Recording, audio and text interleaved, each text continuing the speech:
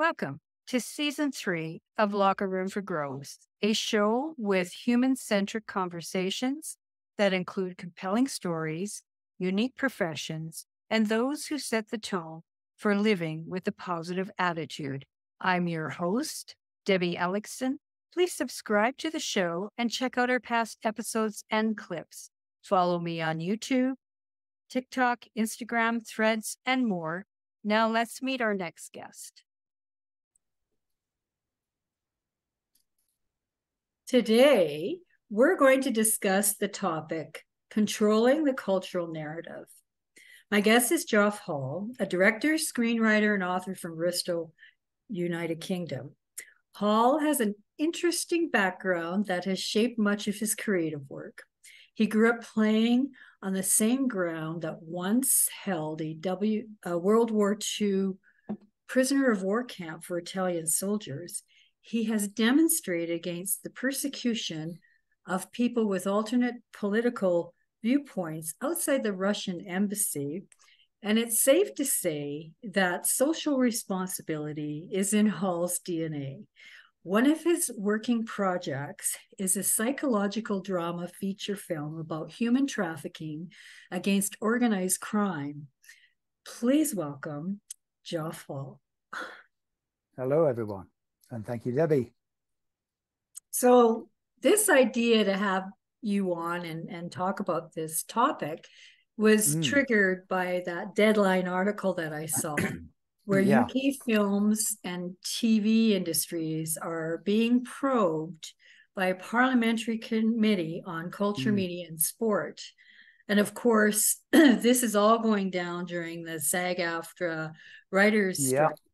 So Britain is a leading country for creative content. And also, I imagine the government invests quite a bit of money into the industry, but it opens up an interesting conversation based on this Deadline article. How much control should governments have in our creative industries? Like, we want them to support them, but on the other hand, how much control do we give them? None. There you go. That's end of conversation. Thank you, everybody. That's me done. No, you've got to bear in mind that the BBC, Channel 4 and Channel 5 are state-owned, state-run. And therefore, tax dollars or pounds go into that. But, you know, they like to have a little leverage. But that whole thing about being probed, I mean, that word probe does not have a good connotation, does it? That kind of drew my attention to it. But I understand that when they're talking about high-end TV and film production, actually, most of that high-end thing, it's an inward investment. So it's like Guardians of the Galaxy going to Elstree Studios or whatever. Yes, there's a whole series of studios that's been built around the UK to facilitate what for me is just inward investment. Now, the way I see it is that outside of that state-controlled and state-financed industry or aspect of the industry, what you have is nothing more than a cottage industry. Because there are, when I was trying to raise funds for Seeing Rachel, which is the film you mentioned earlier, it was really difficult to get anybody to understand what the film was about. And in terms of support from all of those august bodies like Creative England, it just wasn't there. And nor was there any sense of where that, if you wanted private investment, where that would come from. So what you had was a situation, as I've said, it's a cottage industry where people with money who would like to invest in film don't know how to because they haven't been educated how to. So therein lies what is a kind of structural problem, you know, that there is very little means to attract high net worth individuals into investing in your film. It is really difficult. Now, it was already on a slump before we hit the pandemic. So you can imagine what happened with the pandemic. It's just gone down and down and down and down. And there has been no recovery in my mind from what I see over here. And I'm not an all-seeing eye, so somebody might say, that's crap, Geoff. But hey, what we have is this failure of educating people with money to what to expect when they invest in a film and where their return on investment might come from. And that has not been addressed. It's interesting that they're talking about probing this high-end production, but they're not doing anything about grassroots investment and independent film. So you don't have what we have in Canada. We have a Canada Council grant where, I mean, it encompasses writers, podcasts, like just about everything. But sure, the chances of getting it or like winning the lottery does fund a lot of our publishing industry and a lot of our film industry, where the government, you apply for the grant and you jump through all their hoops, and then the government gives you money, but it's not really something you can guarantee. No. Do you have something like that across there? We have, various bodies. Like we used to have the UK Film Council, which has kind of gone into Creative England and Creative UK. And part of the problem, we looked at getting a £200,000 grant for Seeing Rachel, which wouldn't have been the full budget, obviously. It had fallen way short. But one of the first questions they asked was, well, who have you got signed? Who have you got attached to the film? And we're going, well, if you knew the business, you realize that if I have a script and say I wanted to give it to Ewan McGregor, I'd have to go through his agent. Yeah. Yes. The agent will say, okay, so this is fully funded?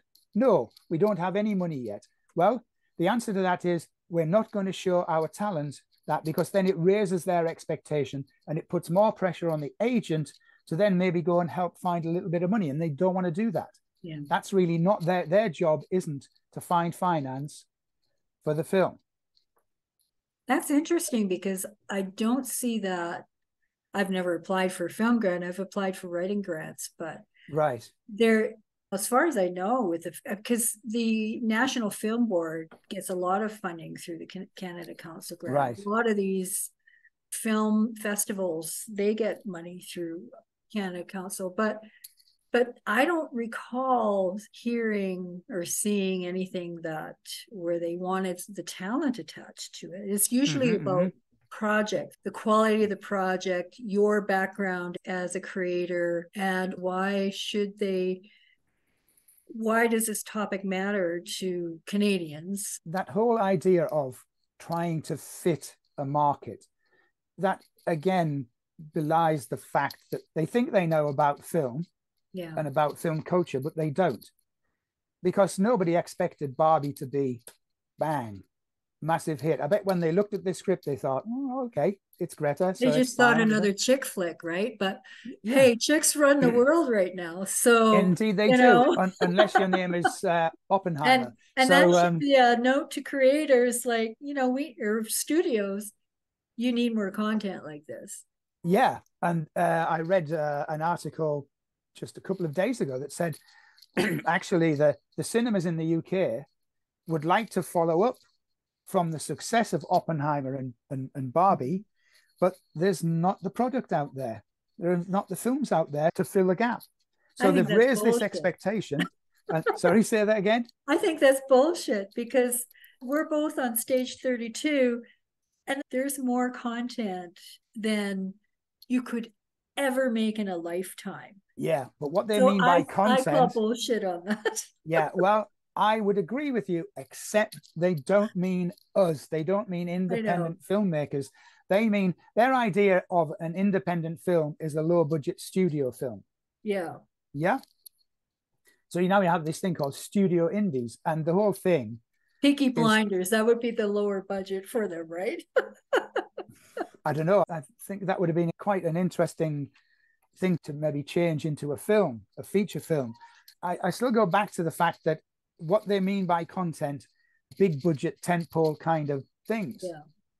projects, big stories, you know, Guardians of the Galaxy 26 or Yeah, Fast we and could Furious probably blame 48. Marvel for this, right? Because Marvel's the one that kind Absolutely, of go for set it. that budget out of reach for most filmmakers. Yeah, yeah. You know, if you look at the WGA and SAG-AFTRA strikes, you know, they're talking about a fair wage for their work, and yet on the other side of the table, there's Bob Iger Oh, of yeah. Disney. Now, Disney have just been, I think they're up in the courts. There's a case against them from TSG, which is an entertainment group that finds finance for some of Disney's projects and some of 20th Century Fox and all of those kind of guys. So it's high finance. And they find that Disney have been cooking the books.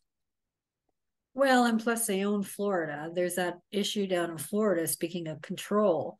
Yeah, when you're that big, I mean, you knew when they bought Star Wars, nobody could touch them, right? They went from a minor studio to like multi-major studio just with the addition of Marvel and Star Wars. So because those Yes. films are just a license to print money, even if they're crappy Yeah. versions of that Yeah. series. Sure. But and that is where the disconnect comes in, isn't it, Geoff? Because like you say, the education aspect, because people who are watching this strike go on, they're thinking, oh, well, you know, all these A-listers are on the picket line. Who cares? They're making money anyway. Well, right now they're not. Right now they're donating to the various Yeah, and guilds. most of the creators, what percentage would you say it would be? But I would say the A-listers are basically maybe not even 10% of the people who work around the entire industry No, less that than. make that money, right? Everybody Oh, else yeah. is like paycheck to paycheck, project to project, and hoping they can rent next month. But they probably still don't make out of a film what Bob Iger or Ted Sarandos make each year out of their corporate bonuses, you know, their executive. I think they called it corporate compensation. No, executive compensation. And I'm going, hang on, compensation. It sounds like, you know, something's bad happened and they need to be compensated because they've had a rough passage of work or they've been somehow sanctioned or, you know, maybe that they've been prejudiced against them. They've had to really fight for their craft. But no, you know, they sit there and they cook the books and then they get this huge executive compensation thing. And I'm going, well, you know, I think many of us would be quite happy, you know, to make from a film what Bob Iger gets in his executive compensation. Yeah, no shit. Yeah, no shit, Sherlock, yes. But you know, when you think back to the lockdown, the global lockdown from COVID, that was when Marvel was releasing Black Widow. And let's face it, Scarlett Johansson got screwed. And I think this is where this all started, because back then it was all box office, but now we know, like, especially even before COVID, streaming was where it was at. Netflix and Prime and Disney. Disney, I don't think is as big in the streaming market as Prime and Netflix, especially in Canada, because they don't really have a whole lot of content. But streaming, we can see. I mean, it doesn't take a rocket science. I could have told you this in 2012. Streaming is the future of. It's not that you're not going to go to the box office, because I mean, I love the experience. You know, we're still going to physical movies, but let's face it, most of the stuff we watch is streamed on TV or on our mobile or whatever. For sure. And so when Black Widow came out, and then it was their excuse not to pay her what she should have been paid on that film compared to every other Marvel. And you cannot tell me that Marvel didn't make more off that streaming, the initial streaming of Black Widow, than they would have in the theater. You may be right, but how would you think that they made their money out of Black Widow streaming it? Are you talking about People subscription had to pay VOD? like $30, Right. $40 Oh, for, good grief. Then yes. Yeah, I yeah, agree with you. Yes. they Yeah. had to pay. Uh, And that was Wonder Woman, all the streaming, all the new releases that came out during the pandemic. And yes. even today, if you go to Cineplex, if you go to Amazon, and you want to stream one of the movies that just came out of the theater, it no longer costs you $6.95 or $7.95. No. It costs you upwards of $40 and sometimes more, depending on the popularity of the film, to stream that movie for the first, well, hell, Wonder Woman stayed that cost for streaming for 2 years before they opened it up a little more. But you cannot tell me, if you're charging 4 times more than a movie ticket for what it costs to stream, that the streaming revenue isn't way more. But then even like, who knows with the free streaming, or it's not really free, but with the other, I mean, but imagine if you got to the theater and you said 2 tickets and they said $60 or £60. You're going to walk out. You're going to walk out. So the whole argument about the rise of streaming and bums on seats, as it were, is predicated upon the fact that, well, it's cheaper than going to the cinema. Yeah. But it's in many cases, it's not. No, like even you said, if you add in the popcorn. yeah, the concessions or whatever they're called, which are more expensive than the tickets that you pay to get in. True. But generally, if people were saying, oh, yes, but then there's the travel costs. And I'm going, well, okay, if I wanted to go into Bristol city centre, it would cost me £4 return ticket. I have a bus pass. Oh, so do I. Yes, but I also have a senior rail card, and I get 30% off. Yeah, I pay for the year, right? So yeah. So I understand people feel that they don't want to be in a public space with potential of catching all sorts of ungodly kind of viruses, but we did that before, and I think we'll do it after the pandemic. So I don't think that theatrical is over and done with. And I know there are some people on Stage 32 that would disagree with me, but it's a bit like saying, I don't know, CDs, that's the end of music. It wasn't. People won't buy them because they want LPs. Well, guess what happened? Yeah, but they're more expensive because they're now specialized. Yeah, it's when I was a photographer, I loved using black and white infrared film. And it was affordable then. And that was your everyday kind of film costs versus, digital. Wow, that cost an arm and a leg.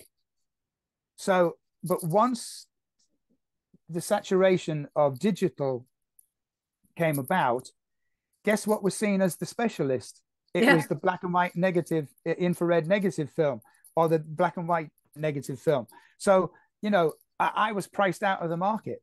I don't think I've used my camera since. I understand that the swings and there's roundabouts to everything, but economically, I think there's still something about sitting in a dark room with a bunch of strangers. And a popcorn. I mean, popcorn, I don't know, a Sprite or whatever, anything I can get that doesn't have caffeine and doesn't have sugar in, I'm fine with. I go there with my son. We went to see Oppenheimer. There's nothing like it. You're not telling me that I have the same experience when I sit down in front of my TV screen to watch it on a streamer. I don't. Because guess what? When I'm in the theater, I sit there and I watch. When I'm at home, I go, I'm just going to get up. I'm going to go for a pee, or I'm going to have another drink, or I'm going to do this. Pause. Pause. Yeah. And, and that to me ruins it. Oppenheimer, you got to plan it. So, okay, the credit, the next movie before the feature starts, you kind of have to map where the last 2 previews come on, so you can go to the bathroom quick, come back, so you can make it through the whole 3 hours. Yeah. But then what does it mean for a writer and sometimes filmmaker like me?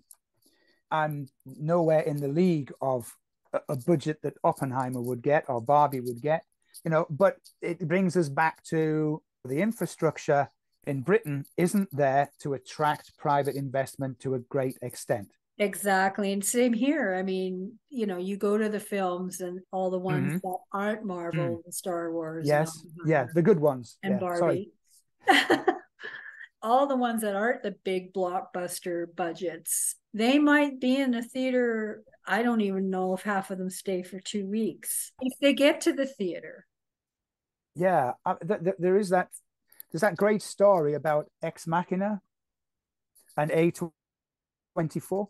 Now, Ex Machina was not a high budget in terms of American standards, but A24 have great strategies for distribution, don't they? I always think if I had a film release, I would want them to distribute it, because they are so imaginative and creative with what they do.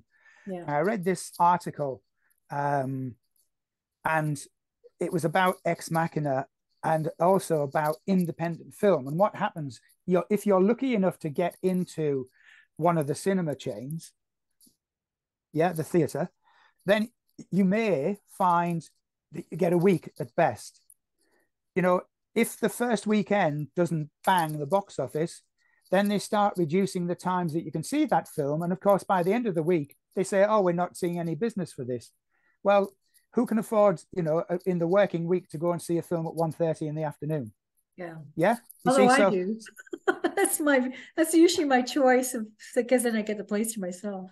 But you can see what this is straying a little bit from controlling the cultural narrative, but if you go back to... But it's part of it, because if your film has a slim and none chance of getting into a theater, how do people view it? Streaming. So how do you get on the streaming platform? That's another topic. But in a way, the studios kind of are in, like were mentioned before, you mentioned, the studios kind of are in a little bit seemingly in cahoots with the governments, or work around with the governments to fund the larger projects. But the other grassroots cultural narrative comes from the individual producers, the indies. Absolutely. That's where the it's the indies. That's but you see, in a way, they are controlling the narrative by not allowing it access to the public. Yeah. So let's talk a bit about that other post that you had put on Stage 32 about the major UK broadcasters and Prime Video pledging extra donations to UK's film and TV charity following an 800% rise in grant applications from workers struggling with the... How does that fit into this narrative, or does it? Well, I'm not sure it does. I think it's just a sign of the fact that in these state-owned, state-run, managed, whatever you want to say, entities, then they have to be responsive to the market. So I think they're trying to support the creative community. And I don't think that's a sense of controlling the cultural narrative. Yeah. I think that's just kind of support. Supporting the cultural narrative. Yeah, supporting, but their cultural narrative. Now, you see, if you go and you ask for these grants, there will be quotas. They will look at your script. They'll say there are not enough black people in there. There are not enough Asians. There are not enough gay, lesbian, or whatever people. There's not enough, whatever. Oh, where's the young people? Or where? So there's a problem with that. I would rather be just let me write a story, and I can put anybody in there that I want to. But with that too, you have Black creators and other creators who can't even get halfway through the door because of the prejudice. I mean, it's complex. It's not it's very simple complex, problem. But I think what was more alarming was the story about Saeed Rushdie, the Iranian filmmaker that had an award-winning film, Layla's Brothers, at Cannes, and he gets back home and he's arrested because he refused to correct the film. Yeah. So we're talking about controlling the cultural narrative there. Oh my goodness.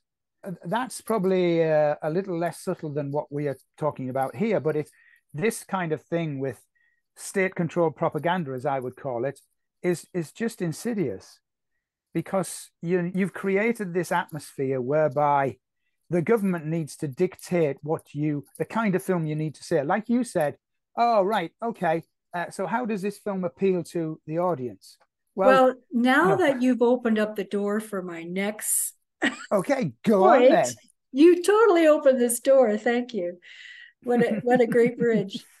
In Canada, the CRTC, which is the Canadian Radio, Televisions and Telecommunications Commission, has had an ironclad control over the media landscape since I was born. It sets the rules on what the media can broadcast, in the sense that at least 50 to 55% of all the content has to be Canadian content. Okay. In their mix, especially with music. So on radio play, you heard a lot of Canadian artists, and the rest would be mixed with British and whatever was on the top. Yeah, that's similar to what happens in France. And then on top of that, it intercepts major events like the Super Bowl, which is probably the largest viewing audience on the planet. The Super Bowl commercials are as big an event as the game itself. Yes, I've noticed. But in Canada, we cannot watch them because the CRTC has intercepted. They switch over to Canadian content commercials that seem to run on a loop, like the same commercial over and over again. Yeah, sure. And so that is really strong control of the Canadian. I mean, I get that you want to promote your own content, but sometimes interferes with what's out there, right? Sure. In terms of the UK showing the Super Bowl or American football, you do get, especially when it's live, not so much edited kind of highlights, but when it's live, you get what's going to be a break in the continuity of the sport. You're going to get an ad break in America, and all they do in the BBC, they don't allow those adverts because they're not licensed to actually show those ads in the UK. So what they just cut to the commentators and then straight back, ad break over, straight back onto the field. Part of it is to do with licensing. It's a kind of interesting conundrum, isn't it, where we're on the World Wide Web.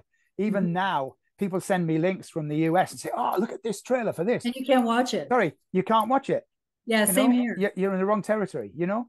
Well, right now, we can't even see Canadian news on Facebook or Meta because and that, like, one side wants to blame the government for that, but the government's trying to do the right thing to save the media, because basically Meta and all these platforms they take all the advertising money and keep it for themselves.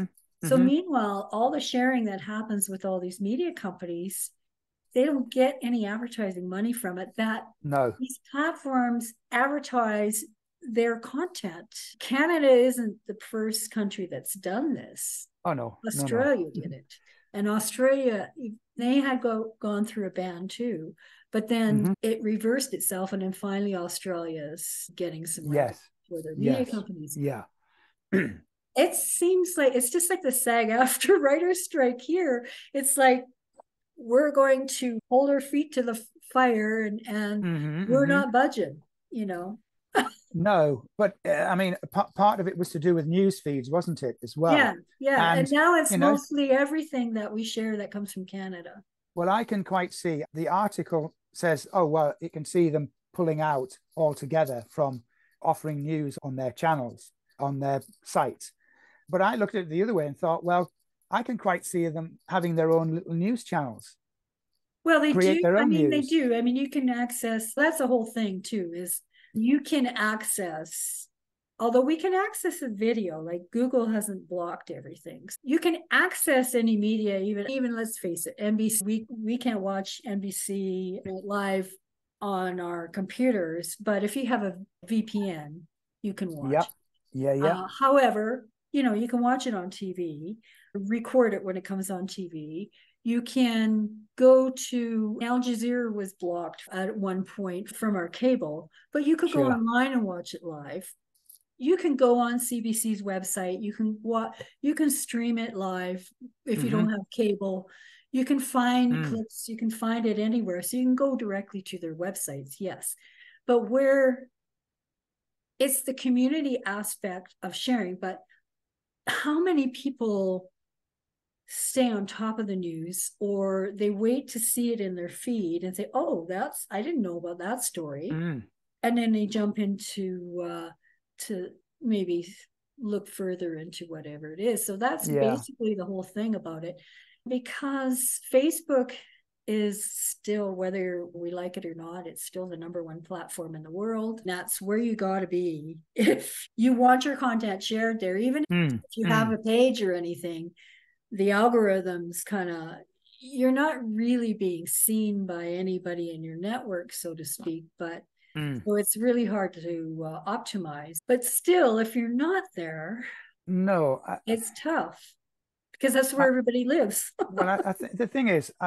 we're so used to having, and they want to ban TikTok, and that's where everybody else lives. we're used to kind of static forms, aren't we? Of these are the networks, these are the channels. This is when you can see Starsky and Hutch, or this is when you can see Person of Interest, or this is where you can see whatever age you're from. Whereas now it's a very kind of fluid form. It's the old static nature of showing content has gone, which is good, but it's also the whole field is fragmented. So people keep saying to me, "Oh, have you seen this? Have you seen, that's on Hulu, or that's on whatever." I don't have that. I'm not going to pay. If I did that to cover myself everything I wanted to watch, it would cost me an arm and a leg. Every streaming platform you'd have to buy. Which is ridiculous, because you must be reducing the amount of viewers that you get, even though you can boast like Netflix is 220 million subscribers. It's still got the most content, though, which is why, right? I'd say Prime is second for content library. And then what isn't in their content library, you can usually pay like a rent. Yes. Or you can rent it on YouTube. I've rented movies on YouTube. Right. Not done Cineplex. that, no. I've rented movies on Cineplex, right. Especially the ones that have just come off the theater that I just missed.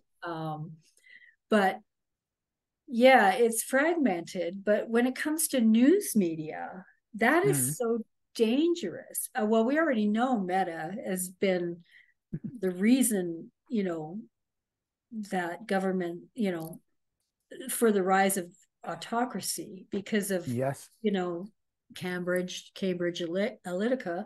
That's all you have to say. They were explicit in that. So for them to go this route, it's dangerous. It sets a terrible precedent, especially when we know what's going on with owner of the platform that used to be Twitter.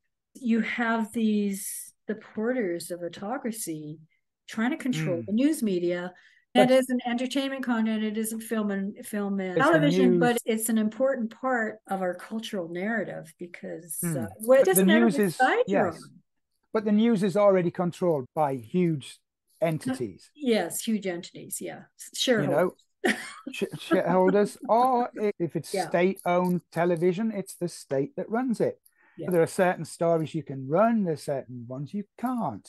So I guess the workaround from controlling the narrative, or having this control over the cultural narratives, whether it's media, entertainment, no matter what, is doing what a lot of us are doing. Go the podcast route, discuss issues, release your movie on other streaming platforms. Like, we see a lot of the smaller films, they're pay-per-view, but they're reasonably priced pay-per-view on some of the, like Prime and Hulu, whatever. So you can stream them. So there's those options. So that is, and if somebody wants to see that, you have to kind of go out of your way sometimes to see stuff. But again, it all depends on how good you are at marketing too, right? So for sure, that is important. Controlling we won't get into sports. Sports is another another podcast, because there's some issues in that too. But because of my writing, I wrote a novel It was released a couple of years ago. It's called Owl Believe. Okay. And it's a dystopian kind of nightmarish world of an oppressive regime, but it's actually an oppressive regime run by corporate entities. Yeah. Which is So what we've got. corporatism as government. So somebody said to me, "Oh, well, this is not really future proof, and this is now. This is, you're not projecting anything. You're not telling us anything we don't know." And I go, "Well, I think maybe I have." And then, bless me, of course, I should have known that writing a novel about corporatism and government and control would lead to Amazon Kindle deleting my book and confiscating all the royalties. Yes, and confiscating all the royalties. Get the hell out. I know, that's what I said. And as my publisher said, you can't argue with an algorithm. And that was the end of that. So I lost the royalties. I've lost all the great reviews that I had in there. Everything. 6 months afterwards, it was all gone.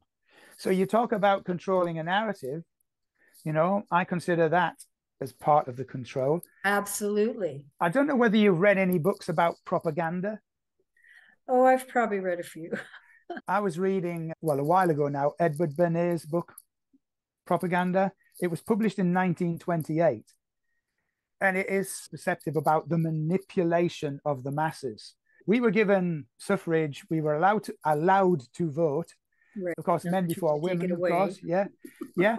But then they had to find a means of controlling that. So they used propaganda to get us to vote for their interests. Yes.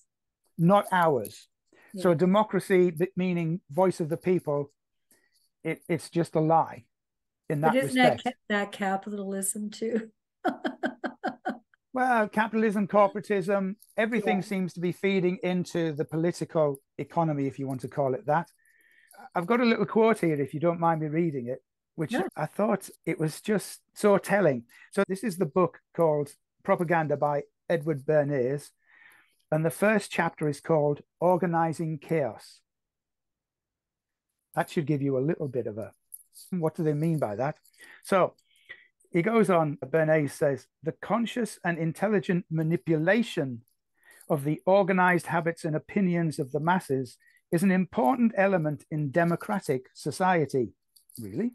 Those who manipulate this unseen mechanism of society constitute an invisible government, which is the true ruling power of our country, or I would say any country, because he's writing about America. Yeah. You have manipulation in the same way of talking about, in the same sentence as democratic society. So basically, they are maneuvering us to vote for their interests. We think of propaganda as kind of like fake news. It's not fake news. Propaganda, has to ring true. It has to ring true, though, to your fears. Yeah. Yes? So I was reading another book on propaganda by Jacques Ellul, a sociologist, and he called it that propaganda is a total environment. It's unceasing, because as soon as they break that kind of transmission of propaganda, people wake up. Oh, Now you think about how the masses, as Bernays calls us, have been manipulated. What issues would you think? Well, we can go back to old Hollywood about that, right? Because we've got the McCarthyism, where Hollywood movies, they're great filmmakers and actors and people in the industry who were blacklisted because they were suspected. Well, Oppenheimer is well, there we go. Let's just bring it around to that. Right inside the movie, they talk about it because he has to go through this McCarthyism board, being accused of being a communist, whatever the hell that means. And then but the Hollywood people got blacklisted and absolutely terrorized over that by the government. So that is like ultimate control over the cultural narrative, right? Yeah. And it continues during wartime, and then it kind of renaissances a bit after that. But it's so interesting. I don't know what the solution is but I think that some of it might come out of this strike, because I'm so glad nobody's giving in on the creative side yet. So no. And the latest news was the meeting together had gone badly. Well, that's not a surprise. So for me, the answer is that writers are free to write what they want, not with any state diktat. Yeah. It's free, but the thing is, beyond writing, it has to be produced. There's no point me keeping that and filing it. Producers, this is where the strike comes in, because if you can't produce your work, it just sits in your computer. Yeah. And it's not a good feeling. It's not a good feeling. Because if you try to say you've got your screenplay, and so you walk around the house with your smartphone and decide to like film a really low budget version of it. Have your kid hold the phone or whatever, and you act it out. Sure. That's going against the strike. That's like crossing the picket line, I say. Especially if you upload that content and try to market it. That's basically shitting all over these people that are sacrificing. But you see, Mark Ruffalo was saying, well, forget about the studios, let's do indie. Well, I agree with you. Okay, Mr. Ruffalo, I agree with you, but come on, let's do it. We can't do it, it doesn't solve the strike, though. No, it doesn't solve the strike, but I think the problem is there's almost too much of a reliance on the studios for film production. We have to wean ourselves off that and start really pulling together a very strong, independent culture of film with investors, but also with the creative community. So it's reciprocity. The reciprocity comes for an investor with the creatives when they get the return on investment. And then we have to pull the cinemas in on this. Yeah. Because right now the studios seem to own the cinemas. Yes, which, remember, years ago that was banned, wasn't it? Yeah. And if you don't have the cinemas, if you're a local writer, I'm Calgary, and in Canada we have Cineplex is one of the largest chains for movie theaters, especially with the IMAX. And so say I write this script, which is a tall ask right now anyway, say I write this script and get it produced, and I fund it and find even if it just shows at the West Hills over here at this theater, and local, you can promote it, have an event about all around, circulate. I'm releasing this film today, come to the event, blah, blah, blah. That would be great, but you can rent out, although Cineplex will let you rent out a theater. Right, yes. But they probably wouldn't do that to air your film even for a week, right? No, it would be a special showing. You might be able to get, a screen for a premiere, but then don't expect them to say, oh, right, let's carry this on for a week. They're not going to carry it. It's not like going to a bookstore and talking with the bookstore manager and saying, I'm a neighborhood writer and I just wrote this book. Maybe it's something, if you want to, why don't you try and convince them to like put it on the shelf even a couple of days to see if anybody looks at it. You could do that in a bookstore, but you can't do that in a theater. No, because they would say, well, we're losing revenue. Although in the bookstore you could have a book signing if they already carry one of the books. In Bristol, you can have a book signing of your own book. They don't have to carry it, but you then have to go to their till to buy it. So, you can do that. Getting a little bit of a cut. So they get the higher fee, and then they maybe get a little bit from the sale. Yeah. But I think that would be fine. But if it movie-wise, that would be a really great thing for independent artists. Especially you could go to your local depends on the scale of it. Depends on the scale of it, though, just started out locally, and then you can get some reviews, and then you could like morph it out from there, because one of the things of marketing is that it's already out there. I'm just reaching, but there's probably a lot more people that are smarter than me that have bigger ideas, probably out on that picket line to help solve some of these issues. But you also want to solve, like Mark Ruffalo, you want it to also include all the small independents.